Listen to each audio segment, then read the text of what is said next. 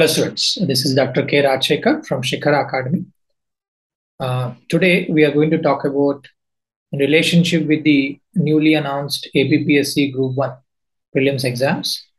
So, ఈ exam పరంగా ప్రిపరేషన్లో భాగంగా ఎందుకంటే చాలా తక్కువ టైం ఇవ్వడం జరిగింది. సో ఇందులో ఎగ్జామ్కి ప్రిపేర్ అవ్వాలంటే స్పెసిఫిక్గా ఎలాంటి ఏరియాస్ మీద ఫోకస్ చేయాలి అనే వాటికి సంబంధించి సైన్స్ అండ్ టెక్నాలజీ పార్ట్లో ప్రిపరేషన్ ఎలా ఉండాలి, సిలబస్ ఎలా ఉంది, దానికి సంబంధించిన టాపిక్స్ ఎలా చదువుకోవాలి, ఎలాంటి క్వశ్చన్స్ ఎగ్జామ్లో ఇచ్చే అవకాశం ఉంది అనే దాని గురించి ఇక్కడ డిస్కస్ చేద్దాం. సో ప్రిలిమ్స్లో మనకు రెండు పేపర్స్ ఉంటాయి. ఒకటి paper 1 general studies, paper 2 general aptitude ఉంటుంది. సో రెండు పేపర్లు కూడా 120 మార్క్స్ ఈచ్, 120 క్వశ్చన్స్ ఉంటాయి. అందులో 120 మినిట్స్ ఇస్తారు, అంటే 2 అవర్స్ టెస్ట్ కూడా ఇవి. సో పేపర్ 1 జనరల్ స్టడీస్లో అన్ని హిస్టరీ, ఎకానమీ, పాలిటీ ఇలాంటి ఏరియాస్ అన్ని కూడా ఉంటాయి. పేపర్ 2లో జనరల్ ఆప్టిట్యూడ్లో బేసిక్గా 3 పార్ట్స్ ఉన్నాయి. సో 3 కలిపి 120 మార్కులకు ఉంటుంది. So part A general mental and psychological abilities మీద 50%, అంటే 60 మార్క్స్ దీనికి ఉంటాయి. Part B science and technology, part C current events ఉంటాయి. పార్ట్ బి సైన్స్ అండ్ టెక్నాలజీకి గాను మనకు 30 మార్క్స్ ఉంటుంది. సో ఓవరాల్గా మన 2018 నుంచి కూడా ఈ weightage of science and technology group 1 ఎగ్జామ్స్లో పెంచడం జరిగింది. సో 30 క్వశ్చన్స్ మనకు సైన్స్ అండ్ టెక్నాలజీ పార్ట్ నుంచి వస్తాయి.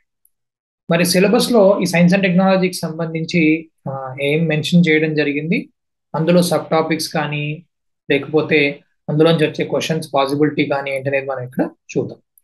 సో సిలబస్లో చూస్తే పార్ట్ 18 నుంచి లేదా యూనిట్ 18 నుంచి సైన్స్ అండ్ టెక్నాలజీ ఇవ్వడం జరిగింది. ఇందులో they begin with nature and scope of science and technology. Nature మరియు scope of science and technology. So ఇది ఒక రకంగా చెప్పాలంటే ఇంట్రొడక్టరీ యూనిట్ అనుకోవచ్చు మనం. సో మోరార్లెస్ మీకు మెయిన్స్ ప్రిపరేషన్కి చాలా సిమిలర్గా ఉంటుంది, ఎందుకంటే మెయిన్స్లో కూడా మనకు దాదాపుగా ఇదే సిలబస్ ఉంది. సో సైన్స్ అండ్ టెక్నాలజీ పార్ట్కి ప్రిపేర్ అయ్యేటప్పుడు బోత్ ప్రిలిమ్స్కి మెయిన్స్కి ఉపయోగపడేట్టుగా చదువుకోవచ్చు. బట్ అప్రోచ్ డెఫినెట్లీ డిఫరెంట్గా ఉంటుంది, అమౌంట్ ఆఫ్ డెప్త్ డిఫరెంట్గా ఉంటుంది. మనం చేయాల్సిన అనాలిసిస్ పార్ట్ కానీ గుర్తుపెట్టుకోవాల్సిన అంశాలు కూడా డెఫినెట్లీ డిఫరెంట్గా ఉంటాయి. సో ఒక రకంగా ఈ ప్రిలిమ్స్ ప్రిపరేషన్ అనేది మీకు ఏంటంటే మెయిన్స్కి ఒక రకంగా ఇంట్రొడక్టరీ ఐడియా ఇచ్చేటట్టుగా ఉండాలి, అది గుర్తుపెట్టుకోండి. So and I always suggest మనం లాజికల్గా చాలా వరకు ఫ్యాక్చువల్ డేటా బలవంతంగా గుర్తుపెట్టుకునే ప్రయత్నం చేయడం కంటే కూడా లాజికల్గా గుర్తుపెట్టుకునేటట్టుగా చూడండి, ఎందుకంటే ఎగ్జామ్లో క్వశ్చన్ డిఫరెంట్ కాంటెక్స్లో ఇచ్చినా కూడా మీరు గుర్తుపెట్టుకునేటట్టుగా ఉంటుంది. మీరు మీకున్న నాలెడ్జ్తో ఆ ఇన్ఫర్మేషన్ని లేదా ఆన్సర్ని డిరైవ్ చేసుకునేటట్టుగా ఉంటుంది. సో లెట్స్ సి ఇందులో ఏమున్నాయి సబ్ టాపిక్స్, మనకి ఏమి ఇచ్చున్నారు.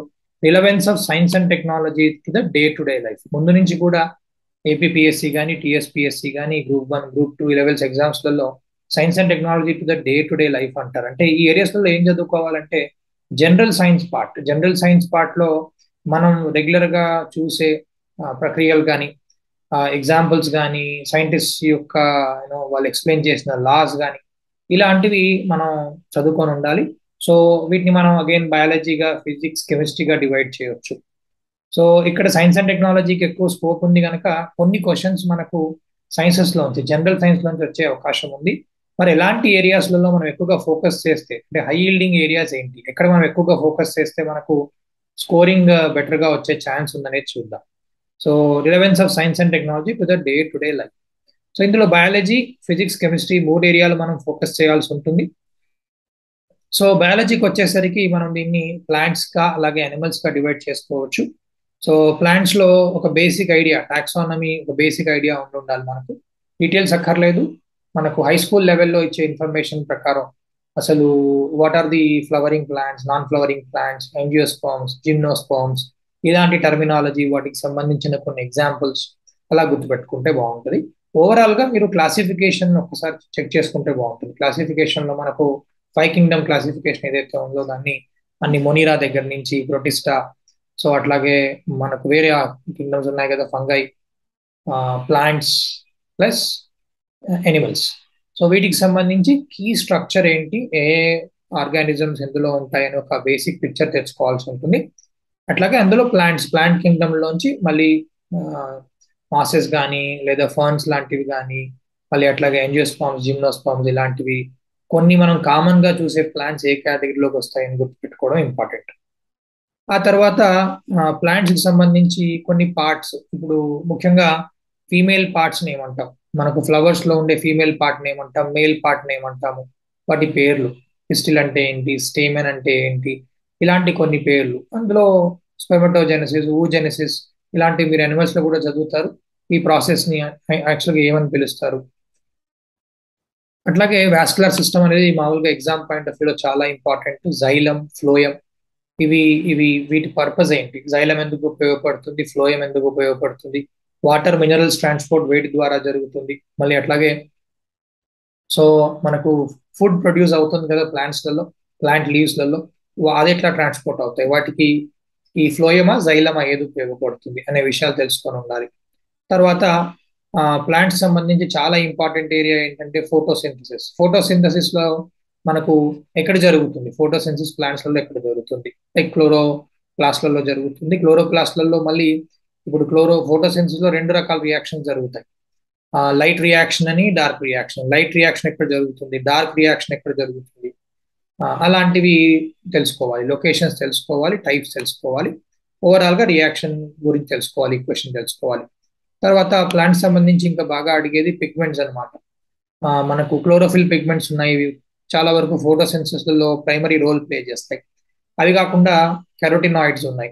ఇంతకుముందు ఎగ్జామ్స్ లలో కెరోటినాయిడ్స్ గురించి అడుగున్నారు, అంటే ఈ ఇది ఎలాంటి పిగ్మెంట్ అని అడగడం, ఆ పిగ్మెంట్స్ నేమ్స్, వాటి కలర్స్ తెలియడం, beta carotene, alpha keratin, zeaxanthin, అలాగే యాంథోసైనిన్స్ కానీ, జాంథోఫిల్స్ కానీ, ఇలాంటి పిగ్మెంట్ల పేర్లు, వాటి కలర్లు, వాటి ఫంక్షన్స్ గుర్తుపెట్టుకోవడం ఇంపార్టెంట్. అలాగే ప్లాంట్స్లలో ట్రాన్స్పిరేషన్, ట్రాన్స్పిరేషన్ అనే ప్రాసెస్ గురించి క్వశ్చన్స్ వస్తూ ఉంటాయి. సో ట్రాన్స్పిరేషన్ అంటే ఏంటి, it is losing excess water from plants. So దానికి ఎలాంటి స్ట్రక్చర్స్ ద్వారా ట్రాన్స్పిరేషన్ జరుగుతుంది, ఇది స్టొమాటా ద్వారా జరుగుతుంది. సో అలాంటి గుర్తుపెట్టుకోవడం. అట్లాగే స్టొమాటా యొక్క ఇంకా రోల్ ఏంటి, వాటర్ లాస్ అనేది కాకుండా కార్బన్ డైఆక్సైడ్ ని తీసుకోవడం.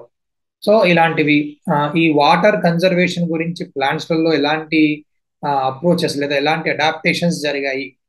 So leaves being converted into thorns అని కానీ, అట్లాగే C3, C4 plants, camp plants అని. So timing the closer and opening of stomata, ఇలాంటి విషయాలు తెలుసుకొని ఉండాలి కన్జర్వేషన్ మెజర్స్ లో. అట్లాగే పాలినేషన్, కొన్ని టర్మినాలజీ ఉంటాయి. పాలినేటర్స్, కామన్ గా నేచర్ లో పనిచేసే పాలినేటర్స్ ఏంటి, సెల్ఫ్ పాలినేషన్, క్రాస్ పాలినేషన్ కి డిఫరెన్స్ ఏంటి, పాలినేటర్స్ రోల్, ఇప్పుడు బీస్, హనీ బీస్ కానీ, వాటర్ కానీ, మళ్ళీ అట్లాగే బర్డ్స్ కానీ, ఇట్లా మనకు ఆర్నిథోఫైలీ అలాంటి పేర్లతో మనకు ఆ పాలినేషన్ కి స్పెసిఫిక్ నేమ్స్ ఉన్నాయి. అలాంటి నేమ్స్ గుర్తుపెట్టుకునే ప్రయత్నం చేయాలి. ఆ తర్వాత హార్మోన్స్, ప్లాంట్ హార్మోన్స్, ముఖ్యంగా మన growth promoters, growth inhibitors hormones ఉన్నాయి ప్లాంట్స్లలో. ఈ గ్రోత్ ప్రమోటర్స్ ఎగ్జాంపుల్స్ ఆక్సిన్ కానీ, జిబ్బరెలిన్ కానీ, ఓకే, అట్లాగే సైటోకైన్స్ కానీ. గ్రోత్ ఇన్హిబిటింగ్ హార్మోన్స్లలో అబ్సిసిక్ యాసిడ్ కానీ, ఓకే, అట్లాగే ఇథిలీన్ కానీ, ఇలాంటి హార్మోన్స్ వాటి ఫంక్షన్స్ గుర్తుపెట్టుకోవాలి. ఫర్ ఎగ్జాంపుల్ ఇథిలీన్ ఉంది, ఇథిలీన్ రోల్ ఏంటి, ఫ్రూట్ రైపెనింగ్ లో ఉపయోగపడుతుంది. అట్లాగా మనకు హార్మోనల్ ఫంక్షన్స్ గుర్తుపెట్టుకోవాలి. తర్వాత ప్లాంట్ డిసీజెస్. సో రెగ్యులర్ గా మనం వింటూ ఉన్న ప్లాంట్ డిసీజెస్ ఏమైనా ఉంటే వాటికి సంబంధించి వాటి పేర్లు, ఇలాంటి ప్లాంట్స్లలో ఇలాంటి వ్యాధులు వస్తున్నాయి అనేవి కూడా ఎగ్జామ్ లో అడిగే అవకాశం ఉంది. అట్లా ప్లాంట్స్ కి సంబంధించి మీరు సెలెక్టివ్ గా చదువుకోవాలనుకుంటే ఈ ఏరియాస్ చాలా ఇంపార్టెంట్.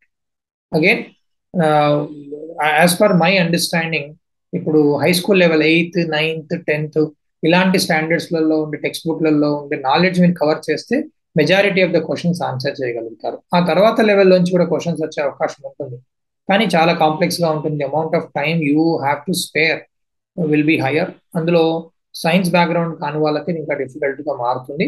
సో వీలైతే మీరు 11th, 12th లోంచి సెలెక్టివ్ గా చదివితే బాగుంటుంది. కొన్ని పర్టికులర్ ఏరియాస్ ఉన్నాయి, అప్లికేషన్స్ లో మనం చూస్తాం, బయోటెక్నాలజీ కానీ, ఇన్ఫెక్షన్స్ కానీ, ఇలాంటివి మీరు క్లాస్ 11th కానీ 12th కానీ టాపిక్స్ లో చదివితే బెటర్. అంతకు మించి ఎక్కువగా డెప్త్ చదవడం వల్ల ఎగ్జామ్ లో ఈల్డ్ ఎక్కువగా ఉంటుందని నేను అనుకోవట్లేదు. రైట్, అట్లా ప్లాంట్స్ మీద ఫోకస్ చేయండి. ఇవి కాకుండా ప్లాంట్స్ సంబంధించి అట్లాగే హ్యూమన్ అనిమల్ న్యూట్రిషన్ సంబంధించి చూస్తే కనుక మనకు విటమిన్స్ అండ్ మినరల్స్ తెలియాలి. మైక్రో న్యూట్రియంట్స్ తెలుసుకోండి, కార్బోహైడ్రేట్స్, ప్రోటీన్స్, ఫ్యాట్స్ తెలుసుకోండి. అట్లాగే మైక్రో న్యూట్రియంట్స్, విటమిన్స్, మినరల్స్ గురించి చాలా ఎక్కువగా కాంపిటేటివ్ ఎగ్జామ్స్ లో విటమిన్స్ గురించి అడుగుతూ ఉంటారు.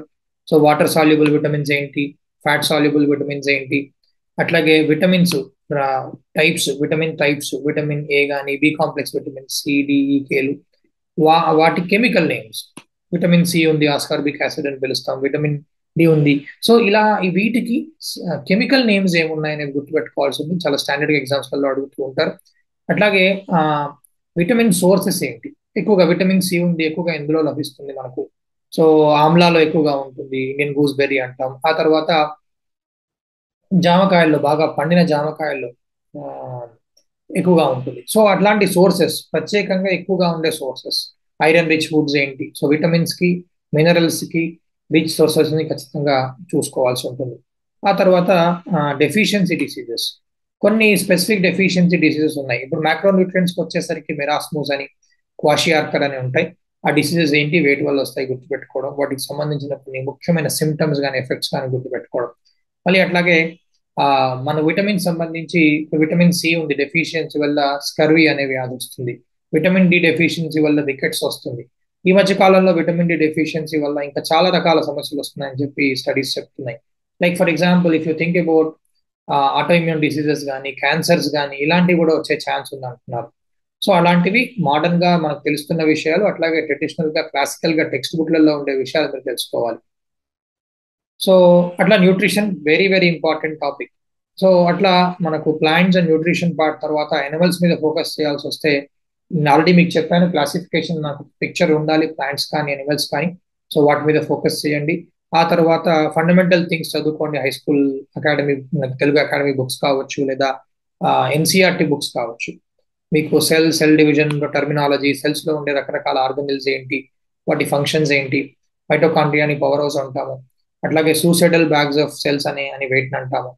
మనకు మ్యానుఫ్యాక్చరింగ్ ఎక్కువగా ఎక్కడ జరుగుతుంది, సో సెల్ కి సంబంధించిన ఆక్సిడేషన్ ఇలాంటి ఏవైనా జరిగినప్పుడు వాటి నుంచి వచ్చే టాక్సిక్ మెటీరియల్స్ సెల్లో ఏ ఆర్గనిల్స్ లో డిగ్రేడ్ అవుతాయి, రైట్, పెరాక్సిజోమ్స్ అంటాం. అలాంటి వాటిని గుర్తుపెట్టుకోండి. అట్లాగే సెల్ డివిజన్లలో కీ సెల్ డివిజన్ టైప్స్ ఏంటి, మైటాసిస్, మియాసిస్ అంటాం. మైటాసిస్ ఎక్కడ జరుగుతుంది, మియాసిస్ ఎక్కడ జరుగుతుంది, మియాసిస్ లో ప్రత్యేకంగా జరిగే స్టెప్స్ ఏమన్నా ఉన్నాయా, అంటే క్రాసింగ్ ఓవర్ కానీ, రికాంబినేషన్ ప్రాసెస్ కానీ జరిగితే మియాసిస్ లో ఏ ఏ స్టేజ్ లో జరుగుతాయి, ఇలాంటి విషయాలు చదువుకోవడం. Key differences plant సెల్స్లలో, Animal సెల్స్లలో cell division లో జరిగే డిఫరెన్సెస్ ఏంటి, ఏ ప్రాసెస్ లో ఏ స్టేజ్ లో డిఫరెన్సెస్ ముఖ్యంగా ఉంటాయి, అలాంటివి గుర్తుపెట్టుకోవాల్సి ఉంటుంది. ఆ తర్వాత అనాటమీ ఫిజియాలజీ.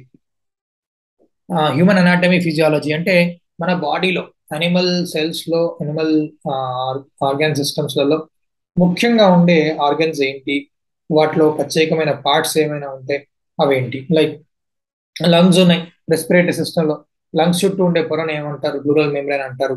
అలాగే లంగ్ లోపల ఉండే మెయిన్ యూనిట్స్ ఏంటి, అల్వియోలార్ రీజన్స్ అంటాము. కోవిడ్-19 కాంటెక్స్ట్ లో కూడా మనకు లంగ్స్ గురించి చాలా విషయాలు విన్నాం కనుక ఇది అడిగే స్కోప్ కొంచెం ఎక్కువగా ఉంది. అట్లాగే సర్క్యులేటరీ సిస్టమ్ అంటే బేసిక్ గా మనకు heart function, number of chambers, A animals లలో 2 ఛాంబర్స్ ఉంటాయి, వేట్లలో 3 ఛాంబర్స్ హార్ట్ ఉంటాయి. ఓకే, అట్లాగే హ్యూమన్స్ కి వచ్చేసరికి హార్ట్లలో ప్యూర్ బ్లడ్ ఏ వైపు సర్క్యులేట్ అవుతుంది, ఇంప్యూర్ బ్లడ్ ఏ వైపు సర్క్యులేట్ అవుతుంది, మెయిన్ ఆర్టరీస్ ఏంటి, మెయిన్ వెయిన్స్ ఏంటి.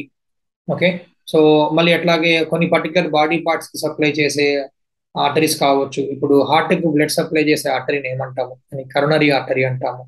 ఓకే, ఇలాంటి విషయాలు, ఇన్స్ట్రుమెంట్స్, వీటికి సంబంధించి మనం మెజర్ చేయగలిగే ఇన్స్ట్రుమెంట్స్, బ్లడ్ ప్రెషర్ సంబంధించి కానీ, హార్ట్ కు సంబంధించిన డిసీజెస్, హార్ట్ అటాక్ అంటే ఏంటి, లేదా మనకు ఇంతకుముందు గ్రూప్ 1 ఇలాంటి ఎగ్జామ్స్ లో అథెరోస్క్లీరోసిస్ లాంటి డిసీజెస్ ఇచ్చారు. కరోనరీ ఆర్టరీ డిసీజెస్ అంటే ఏంటి, రైట్. సో వాటికి సంబంధించిన ఏమైనా ఇన్స్ట్రుమెంట్స్ ఉంటాయి, ఆ ఇన్స్ట్రుమెంట్స్ అవి పనిచేసే, అంటే వాటి పర్పస్ ఏంటి, బేసిక్ గా డీటెయిల్స్ పోస్ట్ కానీ వాటి పర్పస్ ఏంటి. ఇలా మనకు ఒక్కొక్క ఫిజియలాజికల్ సిస్టమ్ గురించి ఆ, కొన్ని స్పెసిఫిక్ థింగ్స్, ఫ్యాక్చువల్ థింగ్స్ మనం గుర్తుపెట్టుకోవాల్సి ఉంటుంది. అలాగే డైజెస్టివ్ సిస్టమ్ లో ఎంజైమ్స్, రకరకాల ఏరియాస్లలో డైజెస్ట్ సిస్టమ్ లో ఏ పార్ట్స్ లలో ఎలాంటి డైజెషన్ జరుగుతుంది, ఎలాంటి ఎంజైమ్స్ పార్టిసిపేట్ చేస్తాయి. మనకు మామూలుగా సలైవాలో అమైలేజ్ కార్బోహైడ్రేట్స్ డైజెస్ట్ చేస్తుంది, స్టార్చ్ డైజెస్ట్ చేస్తుంది. Pepsin in stomach digest proteins. అలాగే లైపేజెస్ దట్ కమ్ ఫ్రమ్ ప్యాంక్రియాస్, ఈ ప్యాంక్రియాస్ నుంచి స్మాల్ ఇంటెస్టైన్ లోకి రిలీజ్ అవుతాయి. స్మాల్ ఇంటెస్టైన్ లో లిపిడ్స్ ని డైజెస్ట్ చేస్తుంది. మరి ఆ లిపిడ్ డైజెషన్ కి మనకు వీటితో పాటు we also require bile salts that come from liver, right. అట్లా బైల్ సాల్ట్స్ రోల్ ఏంటి, సో ప్యాంక్రియాస్ ఏం రిలీజ్ చేస్తుంది, ఇంకా ఎంజైమ్స్ తో పాటు కొన్ని హార్మోన్స్ రిలీజ్ చేస్తుంది, ఇన్సులిన్, గ్లూకాన్ హార్మోన్స్ ఇలాంటివి. సో లివర్ నుంచి వచ్చే బైల్ జ్యూసెస్ గురించి ఇట్లా కొన్ని స్పెసిఫిక్ ఇన్ఫర్మేషన్ మన హై స్కూల్లో చదివే ఇన్ఫర్మేషన్ అంతా మీరు ఒకసారి రివైజ్ చేసుకోవాల్సి ఉంటుంది. అట్లాగే యూరినరీ సిస్టంలో మెయిన్ యూనిట్స్ ఏంటి, మనం వీటిని నెఫ్రాన్స్ అంటాం.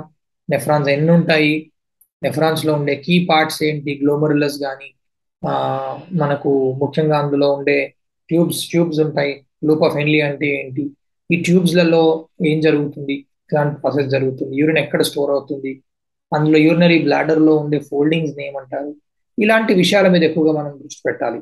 అట్లాగే రీప్రొడక్టివ్ సిస్టంలో మేల్ రీప్రొడక్టివ్ సిస్టమ్ కి ఫీమేల్ రీప్రొడక్టివ్ సిస్టమ్ కి మధ్యలో ఉన్న కీ డిఫరెన్సెస్ ఏంటి, ఎగ్స్ అనేవి ప్రతి మెన్స్ట్రల్ సైకిల్లో ఎన్ని ప్రొడ్యూస్ అవుతాయి, ప్రతి లైక్ పర్ గివెన్ వాల్యూమ్ ఎన్ని స్పర్మ్స్ ప్రొడ్యూస్ అవుతాయి, వాటి లైఫ్ స్పాన్ ఎంత, egg life span versus sperm life span గురించి తెలుసుకోవడం. అట్లాగే హార్మోన్స్ ఉన్నాయి, కీ హార్మోన్స్ ఉన్నాయి, బ్రెయిన్ నుంచి రిలీజ్ అయ్యే హార్మోన్స్ ఏంటి, ల్యూటినైజింగ్ హార్మోన్ అని, మళ్ళీ అట్లాగే ఫాలికల్ స్టిమ్యులేటింగ్ హార్మోన్ అని వస్తాయి. అవి మేల్ ఫీమేల్ రీప్రొడక్టివ్ సిస్టమ్స్ ని యాక్టివేట్ చేస్తాయి, వాటిలో ఉన్న కీ ప్రాసెస్ ని రెగ్యులేట్ చేస్తాయి.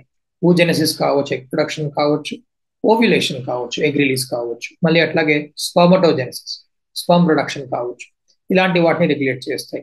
సో ఓవరీస్లలో ఎగ్స్ ప్రొడ్యూస్ అవుతాయి. ఆ తర్వాత మనకు ఫర్టిలైజేషన్ ప్రాసెస్ ఎక్కడ జరుగుతుంది, సాధారణంగా ఫర్టిలైజేషన్ ప్రాసెస్ ఫెలోపియన్ ట్యూబ్స్ లో జరుగుతుంది. రైట్, స్పామ్స్ ఎక్కడ స్టోర్ అవుతాయి, ఎక్కడ మెచ్యురేషన్ జరుగుతుంది, ఆ పర్టికులర్ పార్ట్ ని ఏమంటాము. ఓకే, ఆ తర్వాత మేల్స్ లో స్పామ్స్ ట్రావెల్ చేయడానికి ఉండే ట్యూబింగ్స్ ఏమంటాము. ఇవి వచ్చేటప్పుడు రిలీజ్ అయ్యే రకరకాల సెక్రీషన్స్ ఉంటాయి. ఆ సెక్రీషన్స్ పేర్లు ఏంటి, వాటి ఫంక్షన్స్ ఏంటి గుర్తుపెట్టుకోవాలి. సో సెమైనల్ వెసికల్స్ అని, బల్బోయురెథ్రల్ గ్లాండ్స్ అని, ఓకే, ప్రోస్టేట్ గ్లాండ్ అని, ఇలాంటి గ్లాండ్స్ సెక్రీషన్స్ రిలీజ్ చేస్తాయి. సో వీటిని గుర్తుపెట్టుకోవడం, గ్లాండ్స్ పేర్లు గుర్తుపెట్టుకోవడం, ఆ ఫ్లూయిడ్స్ యొక్క ఫంక్షన్ గుర్తుపెట్టుకోవడం ఇంపార్టెంట్ ఇక్కడ. రైట్, అట్లా రీప్రొడక్టివ్ సిస్టమ్ సంబంధించిన ఇంకా అబ్నార్మాలిటీస్ ఉన్నా మనం సైన్స్ అండ్ టెక్నాలజీ పార్ట్ లో కూడా వీటి గురించి చూస్తాం. స్కెలిటల్ సిస్టంలో బేసిక్ గా కీ బోన్స్ ఏంటి, డీటెయిల్డ్ గా అన్ని బోన్స్ పేరు గుర్తుపెట్టుకోవాల్సిన అవసరం లేదు. మేజర్ ఇంపార్టెంట్ బోన్స్ ఏవైతే ఉంటాయో, longest, strongest bone, shortest bone, ఇలాంటివి గుర్తుపెట్టుకోవడం ఇంపార్టెంట్. అట్లాగే another very important area in Animal related things లలో హార్మోన్స్ వాటి ఫంక్షన్స్ గుర్తుపెట్టుకోండి. ఇంతకుముందు చెప్పినట్టుగా బ్రెయిన్ లో రిలీజ్ అయ్యే హార్మోన్స్ ఏంటి, మాస్టర్ గ్లాండ్ అని ఏ గ్లాండ్ అంటాము ఎండోక్రైన్ సిస్టమ్ లో. అట్లాగే మనకు ఓవరీస్లలో మనం అట్లాగే టెస్టిస్లలో రిలీజ్ అయ్యే హార్మోన్స్ గురించి తెలుసుకున్నాం. టెస్టోస్టెరాన్ అనేది మేల్ రిప్రొడక్టివ్ సిస్టమ్ లో చాలా ప్రధానమైన రోల్ ప్లే చేస్తుంది, అలాంటివి. మళ్ళీ ఆ తర్వాత మనకు అడ్రినల్ హార్మోన్స్ కానీ, ప్యాంక్రియాస్ రిలీజ్ చేసే ఇన్సులిన్, గ్లూకగాన్ హార్మోన్స్ కానీ, వాటి డెఫిషియన్సీ డిసీజెస్ కానీ, డయాబెటీస్ లాంటివి రావడం. అట్లాగే థైరాయిడ్ హార్మోనల్ రెగ్యులేషన్స్ వల్ల హైపర్ థైరాయిడిజమ్స్ రావడం. ఇట్లా హార్మోన్స్ కీ గ్లాండ్స్ ఏంటి, అవి ప్రొడ్యూస్ చేసే హార్మోన్స్ ఏంటి, వాటి ఫంక్షన్స్ ఏంటి చదువుకుంటాం. Excuse me. ఆ తర్వాత మనకు ఈ సిస్టమ్స్ అయిపోయిన తర్వాత జెనెటిక్స్ లో చాలా వరకు టర్మినాలజీ అడుగుతున్నారు. జీనోటైప్ అంటే ఏంటి, ఫీనోటైప్ అంటే ఏంటి, మ్యుటేషన్స్ అంటే ఏంటి, మెండిలియన్ లాస్ ఏం చెప్తున్నాయి. ముఖ్యంగా 3 లాస్ ఉన్నాయి కదా, law of dominance, law of segregation, law of independent assortment. ఈ లాస్ గురించి తెలుసుకోవడం విత్ ఎగ్జాంపుల్స్. అట్లాగే మనకు ఇంకా కొన్ని టర్మినాలజీ జెనెటిక్ డిసీజెస్ కూడా ఉంటాయి, అలాంటి వాటి మీద మీరు ఫోకస్ చేయాల్సి ఉంటుంది.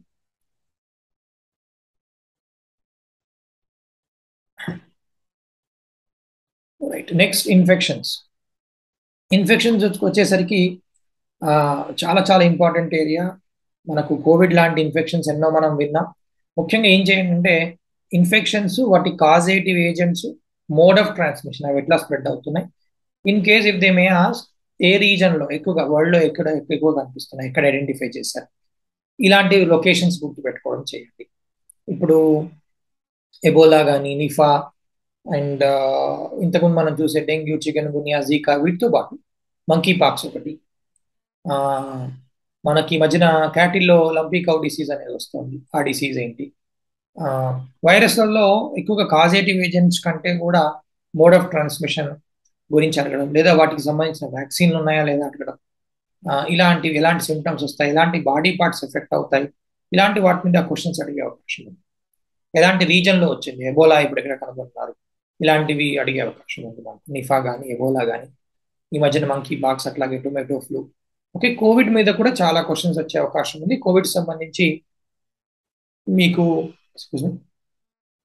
ఒరిజిన్ ఎక్కడి నుంచి వచ్చింది కోవిడ్, లొకేషన్ వైజ్ కానీ అనిమల్స్ వైజ్ కానీ, అనిమల్ సోర్స్ ఏంటి, ఎట్లా స్ప్రెడ్ అవుతుంది, డ్రాప్లెట్ ఇన్ఫెక్షన్ అంటే ఏంటి, ఎలాంటి డయాగ్నోస్టిక్ మెజర్స్ కానీ మెథడ్స్ కానీ మనం వాడుతూ ఉంటాము ఈ కోవిడ్ సంబంధించి. ఓకే, సో ఈ మెజర్స్ ని తెలుసుకోవడం, ఈ మెజర్స్ తర్వాత మనకు ప్రత్యేకంగా diagnostic టెస్ట్లలో RTPCR test, rapid antigen antibody టెస్ట్లు, సెరో ప్రివలెన్స్ స్టడీస్ అని ఐసీఎంఆర్ కండక్ట్ చేసింది, దాని పర్పస్ ఏంటి, ఆ తర్వాత మనకు డయాగ్నోస్టిక్స్ మెథడ్స్లలో ట్రూ నాట్ టెస్ట్ అని వచ్చాయి, మళ్ళీ అట్లాగే ఎలైజా టెస్ట్లు వచ్చాయి. వీటి ఫుల్ ఫామ్స్ గుర్తుపెట్టుకోవడం, అవి ఎట్లా పనిచేస్తాయని బేసిక్ కాన్సెప్ట్ గుర్తుపెట్టుకోవడం.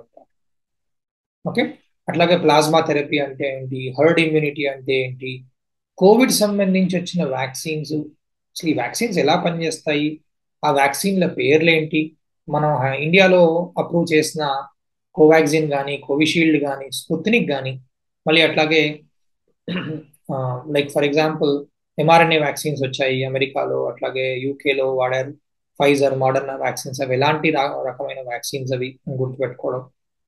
ఇండియాలో తర్వాత అప్రూవ్ చేయబడిన కార్బోవాక్స్ కానీ, ఆ తర్వాత జైకోవిడ్ కానీ, ఇవి ఏ కంపెనీస్ మ్యానుఫ్యాక్చర్ చేస్తున్నాయి, అవి ఏ రకమైన వ్యాక్సిన్స్, ఇవి చాలా చాలా పొటెన్షియల్ క్వశ్చన్స్ అనమాట ఎగ్జామ్లో.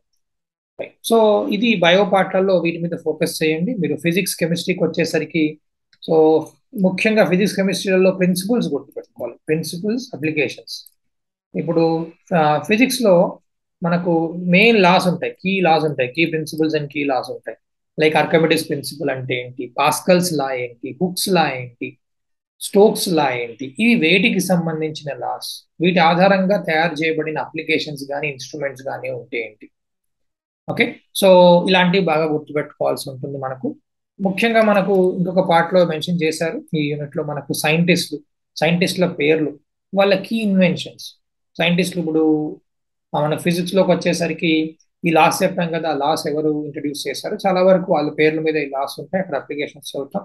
ఇవి కాకుండా మనకు అటామిక్ ఫిజిక్స్ ఉందనుకోండి, ఆటమ్స్ సంబంధించి వాటిల్లో ప్రోటాన్ ఎవరు కనుక్కున్నారు, ఎలక్ట్రాన్ ఎవరు కనుక్కున్నారు, న్యూట్రాన్ ఎవరు కనుక్కున్నారు, ఎక్స్రేస్ ఎవరు కనుక్కున్నారు, ఇలాంటివి అడిగే అవకాశం ఉంది. సో అట్లా కొన్ని బేసిక్స్ మనం ఖచ్చితంగా కవర్ చేయాల్సి ఉంటుంది.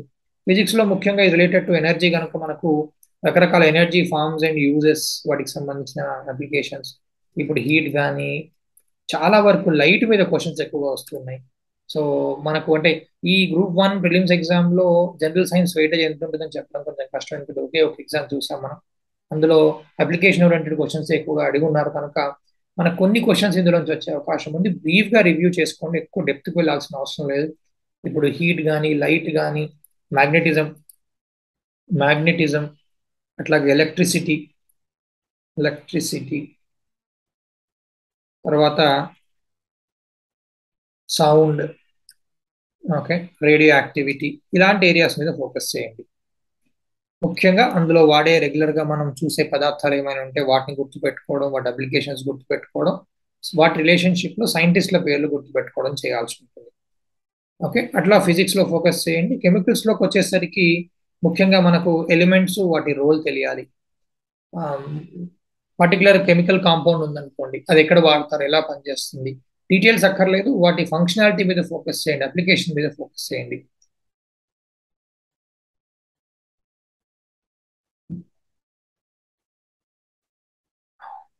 ఓకే, సో అట్లాగే మనం డే టు డే సైన్స్ అంటున్నారు కనుక, ఇప్పుడు గోల్డ్ కానీ, సిల్వర్ కానీ, ఐరన్ కానీ, వీటికి సంబంధించి ఇప్పుడు ఎలాంటి రియాక్షన్స్ జరుగుతాయి, ఆక్సిడేషన్ రియాక్షన్స్ లాంటివి జరుగుతాయి కదా. ఏం రస్ట్ అనేది ఎలా ఫామ్ అవుతుంది, దాని కెమికల్ ఫార్ములా ఏంటి, గోల్డ్ దేంతో రియాక్ట్ అవుతాయి. సో గోల్డ్ సాధారణంగా రియాక్ట్ అవ్వదు. సిల్వర్ అనేది బ్లాక్ అని అవుతుంది. ఆ సిల్వర్ అట్లా బ్లాక్ కలర్ లో మారడానికి కారణం ఏంటి, ఎలాంటి సబ్స్టెన్స్ తో రియాక్ట్ అవుతుంది. అలాగే కాపర్ కూడా మారుతుంది. ఆ కాపర్ ఎలాంటి రియాక్షన్ కి లోన్ అవుతుంది, ఆ గ్రీన్ కలరేషన్ రావడానికి జరిగే రియాక్షన్ ఏంటి, ఇలాంటి విషయాల మీద ఫోకస్ చేయండి. ఆ తర్వాత కెమికల్ బాండ్స్, స్ట్రాంగ్ బాండ్స్ ఏంటి, వీక్ బాండ్స్ ఏంటి, అయానిక్ బాండ్ కానీ, అట్లాగే కోవలెంట్ బాండ్ కానీ, హైడ్రోజన్ బాండ్స్ కానీ, మెటాలిక్ బాండ్స్ కానీ, ఇటువంటి వాటిని మీరు చదవాల్సి ఉంటుంది. విత్ ఎగ్జాంపుల్స్ గుర్తుపెట్టుకోవాలి. అట్లాగే మనకు రియాక్షన్స్, కెమికల్ రియాక్షన్స్ ఉన్నాయి కదా, లైక్ అడిషన్ రియాక్షన్స్ కానీ, మళ్ళీ అట్లాగే oxidation reactions very very important. So oxidation రియాక్షన్లు ఎక్కడ పనిచేస్తాయి, ముఖ్యంగా బ్యాటరీస్లలో వాడతాం. ఆక్సిడేషన్ అంటే, రిడక్షన్ అంటే ఏంటి, ఆక్సిడేషన్ ఎక్కడ జరుగుతుంది, యానోడ్, క్యాథోడ్. సో ఇలాంటివి గుర్తుపెట్టుకోవాల్సి ఉంటుంది. సో ఆ తర్వాత మనకు మిసిలేనియస్ థింగ్స్ కెమిస్ట్రీలోకి వచ్చేసరికి ఎక్స్ప్లోజివ్స్, ఎలాంటి పదార్థాలు ఎక్స్ప్లోజివ్స్ గా పనిచేస్తాయి, ఎలాంటి కెమికల్స్ ని ఫైర్ ఎక్స్టింగ్విషన్ లో వాడతారు, ఫైర్ ఎక్స్టింగ్విషర్స్ లో వాడతారు. ఓకే, మళ్ళీ ఆ తర్వాత మనకు ఈ కెమికల్స్ తో పాటు ముఖ్యంగా ఎక్కువగా స్కోప్ ఉంది ఏంటంటే ఫ్యూయల్స్ ఒకటి, organic కంపౌండ్స్లలో fuels, so hydrocarbons fuels, polymers, natural polymers, artificial polymers. Okay, ఇలాంటి వాటిని చదువుకోవాల్సి ఉంటుంది. అట్లా కెమిస్ట్రీలో కొన్ని మిసలేనియస్ థింగ్స్ గుర్తుపెట్టుకోవాలి. చాలా వరకు మనకి ఎలిమెంట్స్, అట్లాగే కెమికల్ కాంపౌండ్స్ ఉంటాయి కదా. ఇప్పుడు బేకింగ్ సోడా కానీ, వాషింగ్ సోడా కానీ, కాస్టిక్ సోడా కానీ, ప్లాస్టర్ ఆఫ్ ప్యారిస్ కానీ, టియర్ గ్యాస్ కానీ, అది లేదా coatings on non stick cookware కానీ, ఇలాంటి సబ్స్టెన్సెస్ వాటి అప్లికేషన్స్ గుర్తుపెట్టుకోవాల్సి ఉంటుంది. ఓకే, ఇందులో కూడా ముఖ్యంగా కెమికల్ ప్రిన్సిపల్స్, ఇప్పుడు యూనివర్సల్ గ్యాస్ కాన్స్టెంట్ ఉంటుంది, యూనివర్సల్ గ్యాస్ లాస్ ఉన్నాయి, చార్లెస్ ప్రిన్సిపల్ అని, బాయిల్స్ లా అని. సో ఇలాంటివి కొన్ని గుర్తుపెట్టుకోవాల్సిన అవసరం ఉంటుంది, అవగాడ్రోస్ నెంబర్ అని. సో సూపర్ఫిషియల్ గా అగైన్ మనం ఎక్కువగా డెప్త్కి వెళ్ళాల్సిన అవసరం లేదు. మీరు 8th 9th 10th ఎన్సీఆర్టీ కానీ, తెలుగు అకాడమీ కానీ, ఈ జనరల్ సైన్స్ సంబంధించిన టాపిక్స్ ఒక్కసారి రిఫ్రెష్ చేసుకుంటే ఈ బేసిక్ క్వశ్చన్స్ మీరు కవర్ చేయగలుగుతారు. ఆ తర్వాత మనకు నెక్స్ట్ గమనిస్తే కనుక ఈ ఏమడిగారంటే టెక్నాలజీ పార్ట్ మీద అడుగున్నారు, అంటే సారీ పాలసీ పార్ట్ మీద అడుగున్నారు. So national policy on science, technology and innovation. So మనకు 4 పాలసీస్ ఉండేవి 2020 వరకు. 2020లో 5th డ్రాఫ్ట్ పాలసీని కూడా రిలీజ్ చేశారు. ఈ పాలసీ పేరు, ముఖ్యోద్దేశము, ఏ సంవత్సరంలో ఈ పాలసీ రిలీజ్ అయింది అనేది చూడండి. Scientific policy resolution 58లో, technology policy statement అని 1983లో, అట్లాగే science and technology policy 2003, innovation policy 2013. ఇప్పుడు డ్రాఫ్ట్ పాలసీ ఏదైతే ఉందో 2020లో దాన్ని డ్రాఫ్ట్ రిలీజ్ చేయడం జరిగింది. ఇలా పాలసీస్ ఎప్పుడు ఎవాల్వ్ అయ్యాయి. ఓకే, అండ్ ఇయర్లు గుర్తుపెట్టుకోండి, వాటి పేర్లు గుర్తుపెట్టుకోండి. రైట్, ఆ తర్వాత మనకు ఇన్స్టిట్యూషన్స్ అండ్ ఆర్గనైజేషన్స్ అన్నారు. ఇండియాలో మనం రెగ్యులర్ గా వింటున్న ఆర్గనైజేషన్స్, కోవిడ్ టైంలో ఐసీఎంఆర్ విన్నాం, ఆ తర్వాత నేషనల్ ఇన్స్టిట్యూట్ ఆఫ్ వైరాలజీ విన్నాం. డైరీ ఇండస్ట్రీలోకి వచ్చేసరికి మనం ఎన్డీఆర్ఐ వింటుంటాం, నేషనల్ డైరీ రీసెర్చ్ ఇన్స్టిట్యూట్ అని వింటూ ఉంటాం. అట్లా మనకు హైదరాబాద్ లో అయితే CCMB, national institute of nutrition, అట్లా మేజర్ ఆర్గనైజేషన్స్, వాటి లొకేషన్స్ చూడండి. వాటి పర్పస్ నాకు తెలిసి చాలా వరకు పర్పస్ అడిగే స్కోప్ తక్కువ. Promoting innovation activities and contribution అంటున్నారు, కానీ ఒకవేళ మనం ఈ మధ్య కాలంలో ఉన్న డ్రగ్స్ రిలీజ్ అవ్వడం కానీ, రైట్, కొత్త ఇన్నోవేషన్స్ జరిగాయి రకరకాల ఫీల్డ్లలో, వాటికి సంబంధించి ఆర్గనైజేషన్స్ ఏమైనా ప్రధానమైన రోల్ ప్లే చేసి వాటి పేర్లు వస్తాయి కనుక అలాంటివి. ఇప్పుడు వింకోవ్-19 అని ఈ మధ్యన గవర్నమెంట్ మామూలుగా అప్రూవ్ చేసిన తర్వాత అవి phase 3 ట్రయల్స్ లోకి వచ్చాయి. ఆ ట్రయల్స్ లో అవి ఏవి తయారు చేశాయి, ఎలాంటి company, Hyderabad central university, CCMB, centre for cellular and molecular biology, రెండు కలిపి వీటిని తయారు చేయడం జరిగింది. ఓకే, విన్స్ బయో ప్రొడక్ట్స్ అనే కంపెనీ దాన్ని మ్యానుఫ్యాక్చర్ చేస్తూ ఉంది. ఇలాంటి పేర్లు, ఆ సంస్థలు, వాటి పేర్లు ఈ రకంగా గుర్తుపెట్టుకోండి.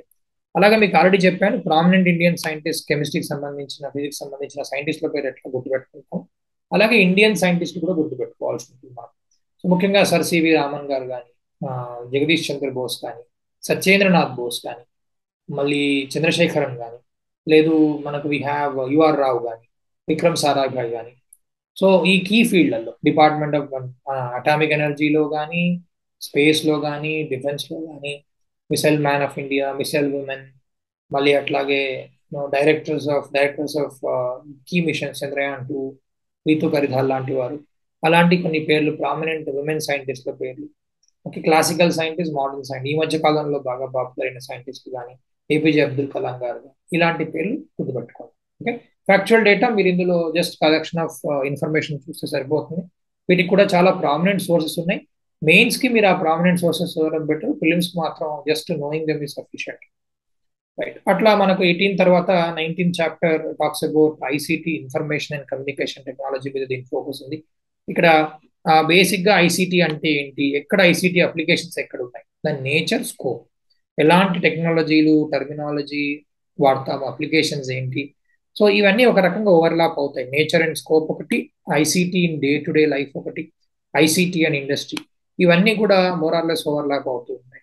మనం ఎక్కడ వాడతాం ఇన్ఫర్మేషన్ అండ్ కమ్యూనికేషన్ టెక్నాలజీ? అన్ని రకాల కమ్యూనికేషన్స్ కి ఈ మధ్య కాలంలో మొబైల్ ఫోన్ యూసేజ్ కానీ, ఈమెయిల్ కానీ, ఇంటర్నెట్ కానీ, రైట్. ఇంకా కొన్ని వైర్లెస్ కమ్యూనికేషన్ డివైసెస్ వచ్చాయి మనం. లైక్ ఫర్ ఎగ్జాంపుల్ బ్లూటూత్ అంటే ఎట్లా పనిచేస్తుంది. అట్లాగే ఆర్ఎఫ్ఐడి వచ్చింది, వైర్లెస్ కమ్యూనికేషన్ టెక్నాలజీలో ఆర్ఎఫ్ఐడి, రేడియో ఫ్రీక్వెన్సీ ఐడెంటిఫికేషన్ అంటాం, అలాంటివి. సో బ్లూటూత్, ఆర్ఎఫ్ఐడి, ఇంటర్నెట్ లో మళ్ళీ వైఫై, లైఫై, ఈ రెండింటికి కీ డిఫరెన్సెస్, ఇలాంటి వాటి మీద ఫోకస్ ఎక్కువగా చేయండి. ఓకే. ఆ తర్వాత మనకు బాగా మేజర్ గా వింటున్న ఏరియాస్ ఏంటంటే ఆర్టిఫిషియల్ ఇంటెలిజెన్స్ ఒకటి. ఏ అంటే ఏంటి, దాని కాన్సెప్ట్, బేసిక్ కాన్సెప్ట్ ఏంటి, ఇండియా తీసుకుంటున్న స్టెప్స్ ఏంటి ఏఐకి సంబంధించి. నీతి ఆయోగ్ డ్రాఫ్ట్ నీతి ఆయోగ్ ఒక స్ట్రాటజిక్ డాక్యుమెంట్ రిలీజ్ చేసింది. దానిలో కీగా ఏం చెప్తుంది, ఏ ఏరియాలలో ఏఐ వల్ల మనకు ఉపయోగం ఉంటుంది, ఆ 5 సెక్టర్స్ ఏంటి, అది. మళ్ళీ అట్లాగే బ్లాక్ చైన్ టెక్నాలజీ అంటే ఏంటి, తెలంగాణ, ఆంధ్రప్రదేశ్లలో కూడా బ్లాక్ చైన్ టెక్నాలజీని land రిజిస్ట్రేషన్స్లలో, RTA registration వర్క్లలో, land pooling సంబంధించిన విషయాలలో బ్లాక్ చైన్ టెక్నాలజీని వాడుతున్నారు. ఆంధ్రప్రదేశ్ గవర్నమెంట్ కూడా కీ మెజర్స్ తీసుకుని ఉంది, రకరకాల డిపార్ట్మెంట్లలో వీటిని వాడుతూ ఉంది. సో అది మనం గుర్తుపెట్టుకోవడం ఇంపార్టెంట్. బేసిక్ గా ఎట్లా పనిచేస్తుంది, కీ ఐడియా ఏంటి, వీటికి సంబంధించిన హిస్టారికల్ ఆస్పెక్ట్స్, అసలు బ్లాక్ చైన్ టెక్నాలజీని ఇనిషియల్గా ఎవరు వాడారు, బిట్ కాయిన్ కి బ్లాక్ చైన్ వాడడం కానీ ఇది ఎక్కడ స్టార్ట్ అయింది, ఇలాంటివి గుర్తుపెట్టుకోవడం. సో అట్లాగే మనకు augmented reality, virtual reality, internet of things, ఈ మధ్య కాలంలో బాగా వింటున్నది మెటావర్స్. మెటావర్స్ అంటే ఏంటి, చాలా institutions, organisations, industries metaverse platform అంటే 3D వర్చువల్ వరల్డ్ వాటి సంస్థలను స్థాపిస్తున్నాయి, ఇంటరాక్టివ్ మోడ్ లో వాటిని ఆపరేట్ చేస్తున్నాయి. అట్లా ఒక కొత్త వరల్డ్ అనేది వస్తుంది. దాంతో పాటు మనకు ఎన్ఎఫ్టీస్ అంటాం, నాన్ ఫంజిబుల్ టోకెన్స్ అంటే ఏంటి, అవి ఎలా పనిచేస్తాయి, ఎట్లా ట్రేడ్ చేసుకుంటాం, ఇలాంటి విషయాలు మనకు బేసిక్ గా తెలిసి ఉండాలి. టర్మినాలజీ, మీరు న్యూస్ పేపర్లలో వచ్చే కీ టర్మ్స్, వాటికి సంబంధించిన బ్యాక్గ్రౌండ్ ఇన్ఫర్మేషన్ బ్రీఫ్ గా, సూపర్ఫిషియల్ గా చదువుకోగలగాలి. ఇవన్నీ కూడా కొన్ని కీ ఏరియాస్ అన్నమాట. క్వాంటమ్ కంప్యూటర్స్, సూపర్ కంప్యూటర్స్, ఇలాంటి వాటిని కూడా చూడండి. ఇండియాలో సూపర్ కంప్యూటింగ్ మిషన్ ఎందుకు వచ్చింది కనుక చాలా కొత్త సూపర్ కంప్యూటర్స్ లాంచ్ చేయడం జరిగింది. పరం బ్రహ్మ, పరం సిద్ధి, ఏఐ బేస్డ్ సూపర్ కంప్యూటర్ ఏంటి, ఎక్కడ స్థాపించారు, న్యూస్ లో మనం రెగ్యులర్ గా విన్నాం, ఐఐఎస్సిలో, ఐఐటి హైదరాబాద్ లో, ఇలాంటి సంస్థలలో స్థాపించిన సూపర్ కంప్యూటర్స్ ఏంటి, అలాంటివి గుర్తుపెట్టు. రైట్. అవి కాకుండా ఐసీటీ అండ్ గవర్నెన్స్ అంటున్నాను. ఇక్కడ ముఖ్యంగా government schemes, e governance programmes, వీటిని ఫోకస్ చేయాలి. ఆంధ్రప్రదేశ్లో అయితే స్పందన, అట్లాగే డి కృషి అని, ఈ ఆఫీస్ అని, ఇలాంటివి మనం వింటూ ఉన్నాం. సో ఆ ప్రోగ్రామ్స్ ఏంటి, వేటికి సంబంధించిన ప్రోగ్రామ్స్ ఇవి అనేది తెలుసుకోవాలి.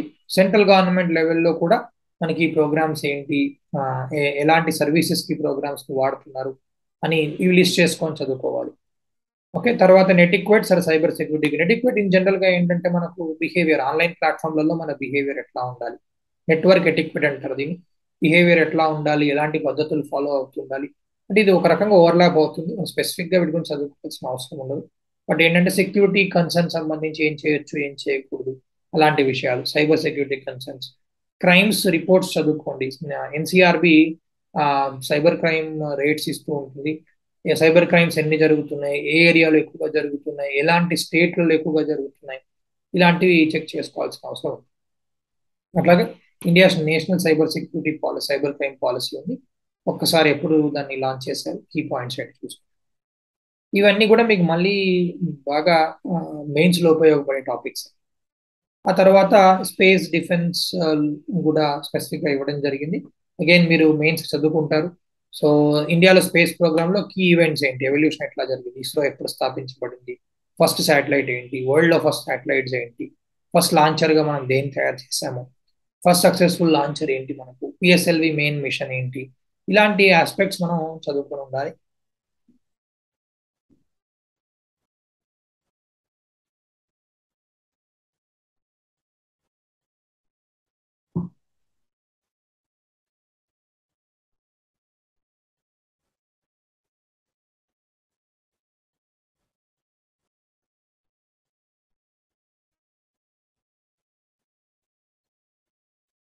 నెక్స్ట్ మనకు ఇస్రో యాక్టివిటీస్. సో ఎవల్యూషన్ లో చదువుతారు మీరు.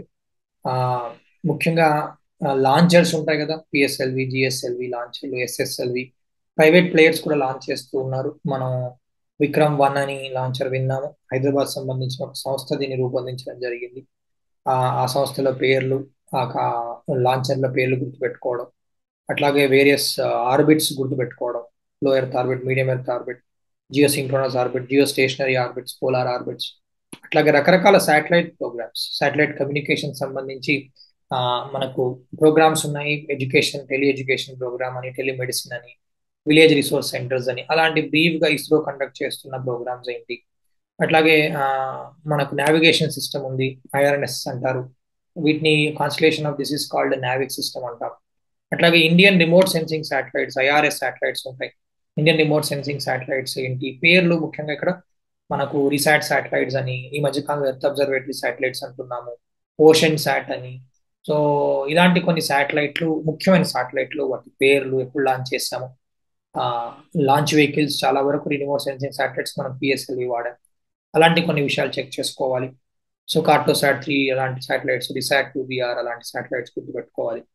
సో డిఫెన్స్ సెక్టర్ లో ఇప్పుడు చెప్పినవి దాదాపుగా డిఫెన్స్ సెక్టర్ లో కూడా వాడతారు.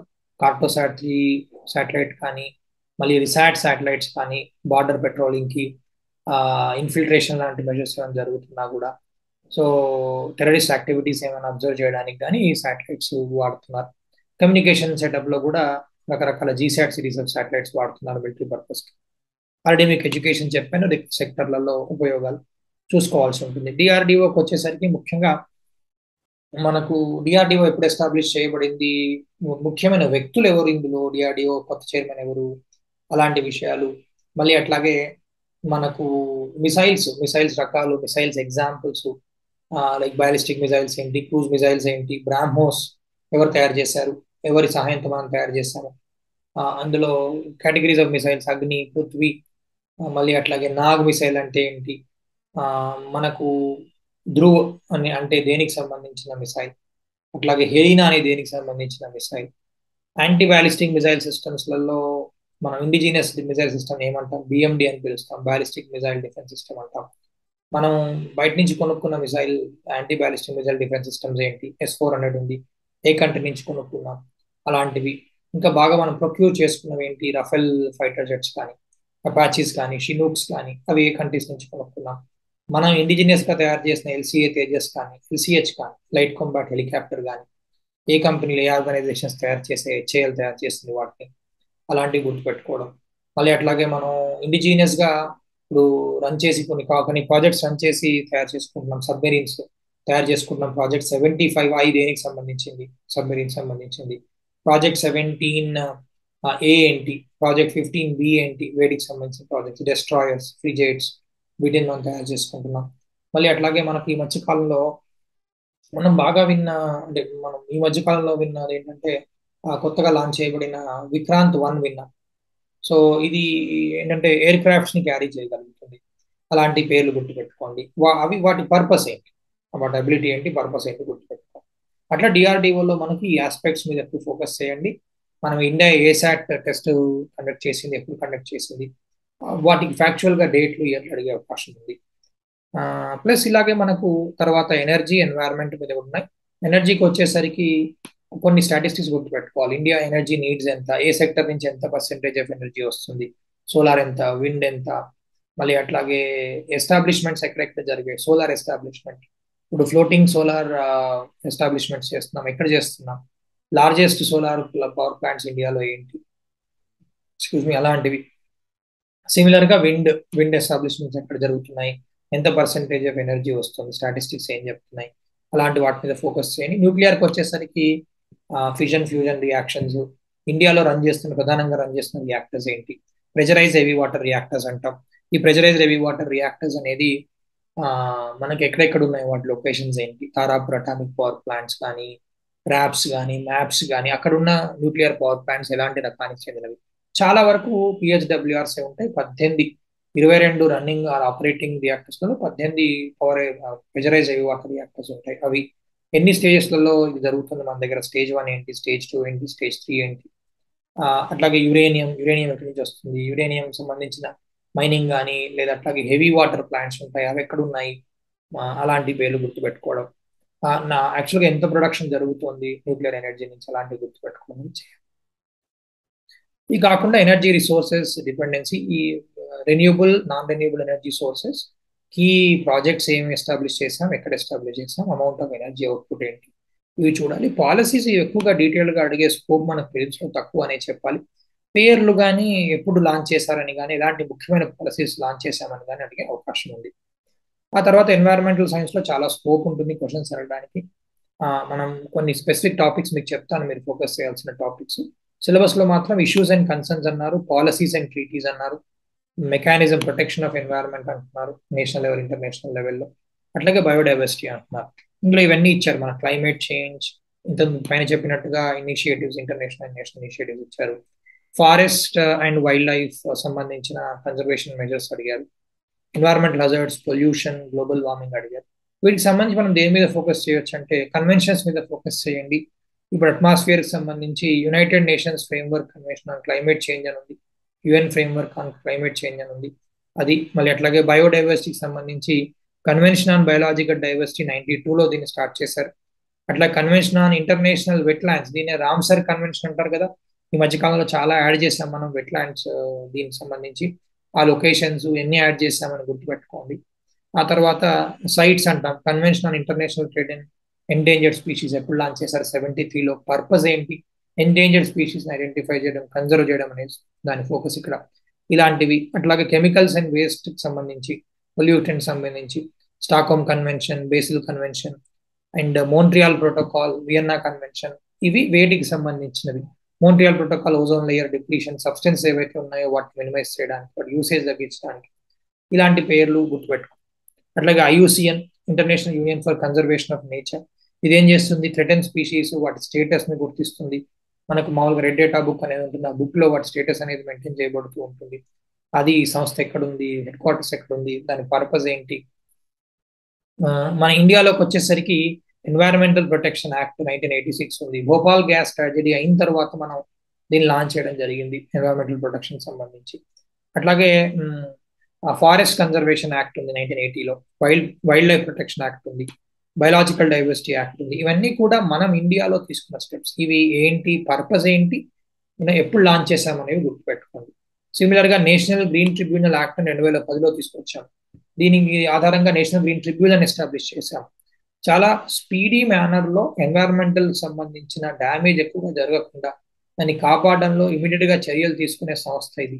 సో ప్రధానమైన అవుట్కమ్స్ ఏమొచ్చాయి ఇలాంటివి తెలుసుకోవడం, central pollution control board, state pollution control boards establish చేయడం, వాటి ఫంక్షన్స్ ఏంటి, వాటి గోల్స్ ఏంటి. అట్లాగే కోస్టల్ రెగ్యులేషన్స్, నోటిఫికేషన్స్ అని తీసుకొచ్చాం. కోస్టల్ ఏరియాలలో డెవలప్మెంట్ ని అట్లాగే కన్జర్వేషన్ ని బ్యాలెన్స్ చేయడానికి తీసుకొచ్చిన నోటిఫికేషన్స్ ఇవి. ఇవి రిలాక్స్ అవుతూ ఉన్నాయి, ఇంకొంచెం వీకెన్ చేస్తున్నారు ఇవి అనే టాక్ వస్తుంది. సో అవి ఎప్పుడు తీసుకొచ్చారు అనేది చూడండి, ఫోకస్ చూడండి. అలాగే ఈఐఏ, ఎన్వైరన్మెంటల్ ఇంపాక్ట్ అసెస్మెంట్ సంబంధించి 2020లో కొన్ని మార్పులు చేయడం జరిగింది. వాటి మీద కూడా బాగా డిబేట్స్ జరిగాయి. అదేంటి, ఎలాంటి మార్పులు తీసుకొచ్చారనేది చూడడం. అట్లాగే మీరు ఎనీవే వేరే టాపిక్స్ లో చదువుకుంటారు. ఇది ఎస్డిజీస్ ఏవైతే ఉన్నాయో, సస్టైనబుల్ డెవలప్మెంటల్ గోల్స్ ఉన్నాయి, ఏవి ఉన్నాయి, ఎన్ని ఉన్నాయి, ఏవి వేటికి సంబంధించినవి అనేవి ఎన్వైరన్మెంట్ పరంగా సంబంధించినవి కానీ గుర్తుపెట్టుకోండి. ట్రెడిషనల్ గా అయితే భోపాల్ గ్యాస్ ట్రాజడీ ఇలాంటి వాటి మీద క్వశ్చన్స్ అడిగేవాళ్ళు. ఇప్పుడు కరెంట్లీ ఏపీకి సంబంధించి మనకు వైజాగ్ గ్యాస్ లీక్ గురించి చూసుకోండి. ఈ ఎల్జీ పాలిమర్స్ లో ఎలాంటి గ్యాస్ లీక్ అయింది, పాలిస్టిరీన్ దేనికి సంబంధించిన, సారీ అది దేనికి సంబంధించిన గ్యాస్, స్టిరీన్ గ్యాస్ వచ్చింది, పాలిస్టిరీన్ లాంటి ప్రొడక్ట్స్ వాటి తయారీలో, ప్లాస్టిక్ తయారీలో వాటిని వాడతారు, గుర్తుపెట్టుకోండి. ఎప్పుడు జరిగింది గుర్తుపెట్టుకోండి ఇన్సిడెంట్.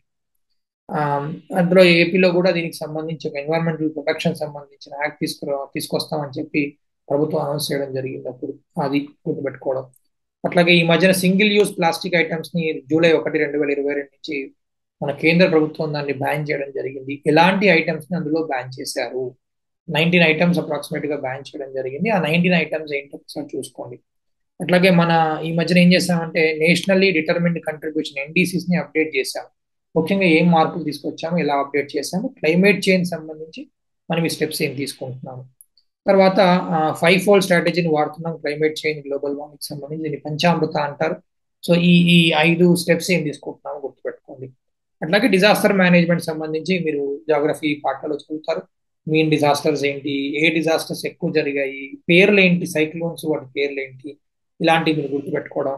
డిజాస్టర్ మేనేజ్మెంట్ యాక్ట్ 2005, అట్లాగే నేషనల్ డిజాస్టర్ మేనేజ్మెంట్ అథారిటీ, దాని రోల్స్ గుర్తుపెట్టుకోవడం. ఇలాంటి ఆస్పెక్ట్స్ మనకి ఎక్కువగా ఎన్వైరన్మెంట్ లో అడిగే స్కోప్ ఉంది. ఈకో సిస్టమ్స్ అలాంటి వాటిలో టర్మినాలజీ అడిగే స్కోప్ ఉంది.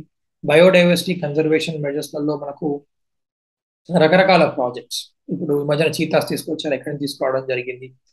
మళ్ళీ అట్లాగే ప్రాజెక్ట్ ఎలిఫెంట్ అని కానీ, రైనో విజన్ అని కానీ, ఇలాంటి కన్జర్వేషన్ మెజర్స్, ప్రాజెక్ట్స్, లొకేషన్స్, వాటికి సంబంధించిన లొకేషన్స్ గుర్తుపెట్టుకోవాల్సి ఉంటుంది.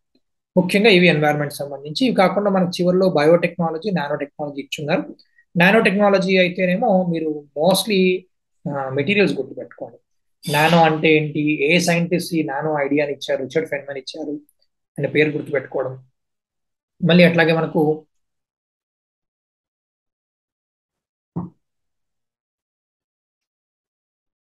నానో తర్వాత, నానోలో మనకు స్పెసిఫిక్ ఎగ్జాంపుల్స్ ఉన్నాయి డిఫరెంట్ ఫీల్డ్స్లలో. హెల్త్ కేర్ సెక్టర్లో diagnostics, drug delivery systems, nanobots, అలాంటి ఎగ్జాంపుల్స్ మనం తెలుసుకోవడం. ముఖ్యంగా ఇందులో వాడే ఎలిమెంట్స్, కెమికల్ పదార్థాలు అంటే నానో పదార్థాలు, కార్బన్ నానో మెటీరియల్స్ కానీ, క్వాంటమ్ డాట్స్ కానీ, టైటానియం డయాక్సైడ్ కానీ, అట్లాగే నానో గోల్డ్ పార్టికల్స్ని చాలా డ్రగ్ డెలివరీ సిస్టమ్స్లో వీటిని ఇండియన్ సైంటిస్టులు వాడారు. సో ఇలాంటి పేర్లు గుర్తుపెట్టుకోవడం, అప్లికేషన్స్ గుర్తుపెట్టుకోవడం, ఎక్కడ ఎక్కువగా నానో టెక్నాలజీ రోల్ ఎక్కువగా ప్రధానంగా ఉంటుంది గుర్తుపెట్టుకోవడం. ఈ మధ్య కాలంలో అయితే ఇందులో కూడా ఇష్యూస్ అంటున్నారు, హెల్త్ ఇష్యూస్ ఉంటాయంటున్నారు, ఎన్విరాన్మెంటల్ ఇష్యూస్ ఉంటాయంటున్నారు. బ్రీఫ్గా ఇష్యూస్ ఏంటి, ప్లాంట్స్ ఎట్లా ఎఫెక్ట్ అవుతున్నాయి, హ్యూమన్స్లో లంగ్ డ్యామేజ్ అవ్వడం, లంగ్స్ సంబంధించిన క్యాన్సర్స్ రావడం, ఇలాంటి విషయాలు తెలుసుకోవాల్సి ఉంటుంది. ఓకే. సో పాలసీస్ వైజ్ మనకు ఓన్లీ నానో టెక్నాలజీ మిషన్ ఉంది. నానో టెక్నాలజీ మిషన్ ఎప్పటి నుంచి ఎప్పుడు లాంచ్ చేశారు, దాని ఒక కౌన్సిల్ ఉంది, ఆ కౌన్సిల్ చైర్మన్ ఎవరు, మళ్ళీ అట్లాగే కీ ఆబ్జెక్టివ్స్ ఏంటి, ఇలాంటివి గుర్తుపెట్టుకోండి. అంతకుమించి స్పెసిఫిక్ గా ఏం లేవు ఇందులో. ఎలక్ట్రానిక్స్ డిపార్ట్మెంట్ లో మాత్రం ఇనూప్ అనే programme, Indian nano electronics users programme ఉంది ఇనూప్. ఈ మధ్య కాలంలో దాన్ని I2I, ఐడియా టు ఇన్నోవేషన్ అనే ఎక్స్టెన్షన్ చేసి వాడుతూ ఉన్నారు.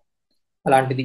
బయోటెక్నాలజీలోకి వచ్చేసరికి మనకు ముఖ్యంగా genetically modified crops, GM crops కానీ, క్లోనింగ్, ఫస్ట్ క్లోన్ కాదు కానీ ఫేమస్ క్లోన్ ఆర్గానిజం డాలీ ఎవరు తయారు చేశారు. అట్లాగే ఇండియాలో ఎనిమల్ క్లోన్స్ మనం వింటూ ఉంటాం.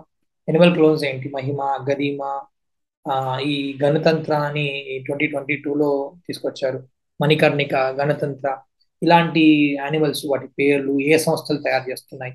రెండే సంస్థలు ఉన్నాయి, వాటిని ఎన్డీఆర్ఐ, ఇంకొక బఫెలో రీసెర్చ్ ఆర్గనైజేషన్ ఉంది. రెండు కూడా హర్యానాలో ఉంటాయి, వాటి పేర్లు గుర్తుపెట్టుకోవడం. అట్లాగే IVF, ART regulation, surrogacy regulation వచ్చింది. అందులో కీ ఐడియాస్ ఏంటి గుర్తుపెట్టుకోవాల్సి ఉంటుంది ప్రిలిమ్స్ కి, మెయిన్స్ కి. ఏఆర్టీ అంటే ఏంటి, వాటి కింద ఏ టెక్నిక్స్ వస్తాయి, ఏం మార్పులు తీసుకొస్తున్నారు ఈ రూల్స్ ద్వారా. అలాగే డిఎన్ఏ ఫింగర్ ప్రింటింగ్ ఎవరు కనుక్కున్నారు, కీ ప్రిన్సిపల్ ఏంటి, డిఎన్ఏ ఫింగర్ ప్రింటింగ్ రెగ్యులేషన్ తీసుకొస్తున్న బ్యాక్గ్రౌండ్ లో మనకు డిఎన్ఏ ఫింగర్ ప్రింటింగ్ గురించి తెలుసుకోవాల్సిన అవసరం ఉంది. అలాగే డెఫినేషన్, జీన్ థెరపీ అంటే ఏంటి, ఇలా చేస్తారు. జీనోమ్ ఎడిటింగ్ అంటే ఏంటి, ముఖ్యంగా క్రిస్పర్ చాలా బజ్వర్డ్ ఇది సైన్సెస్ లో. నోబెల్ ప్రైజ్ వచ్చింది దీనికి 2020లో, కెమిస్ట్రీలో ఇచ్చారు. సో క్రిస్పర్ ఏంటి, క్రిస్పర్ ఎలా పనిచేస్తుంది, ఉపయోగం ఏంటి. చైనీస్ సైంటిస్టులు హ్యూమన్ డిజైనర్ బేబీస్ ని తయారు చేశారు దీంతో. ఆ కాంటెక్స్ట్ లో కూడా దీన్ని గుర్తుపెట్టుకోవాల్సి ఉంటుంది. తర్వాత స్టెమ్ సెల్స్ కూడా మనం రెగ్యులర్ గా వింటూ ఉంటాం. స్టెమ్ సెల్ థెరపీస్ చాలా పాపులర్ అవుతున్నాయి. స్టెమ్ సెల్ రీజనరేషన్ థెరపీస్ కావచ్చు. మళ్ళీ అట్లాగే మనకు ఆర్గనాయిడ్స్ అని చిన్న చిన్న, అంటే stem cells derived miniature organs ని డ్రగ్ టెస్టింగ్ కి, డిసీజెస్ ని స్టడీ చేయడానికి కోవిడ్ టైంలో కూడా మనం ఆ పేర్లు గుర్తుపెట్టుకోవాల్సి ఉంటుంది. అట్లా ఈ ఈ ఏరియాస్ అన్ని కూడా మీకు బ్రాడ్ గా ఉన్న ఏరియాస్, మీకు ఒక కంప్లీట్ పిక్చర్ రావాలనే ఉద్దేశంతో మీకు సబ్ ఏరియాస్ ఇందులో చెప్పడం జరిగింది. వీటిని దృష్టిలో పెట్టుకొని చదవాలి. సో మీకు రిసోర్సెస్ వచ్చేసరికి జనరల్ సైన్స్ మీకు చెప్పినట్టుగా ఎన్సీఆర్టీస్ కానీ, తెలుగు అకాడమీ బుక్స్ కానీ 8th, 9th, 10th మీద ఎక్కువ ఫోకస్ చేయండి.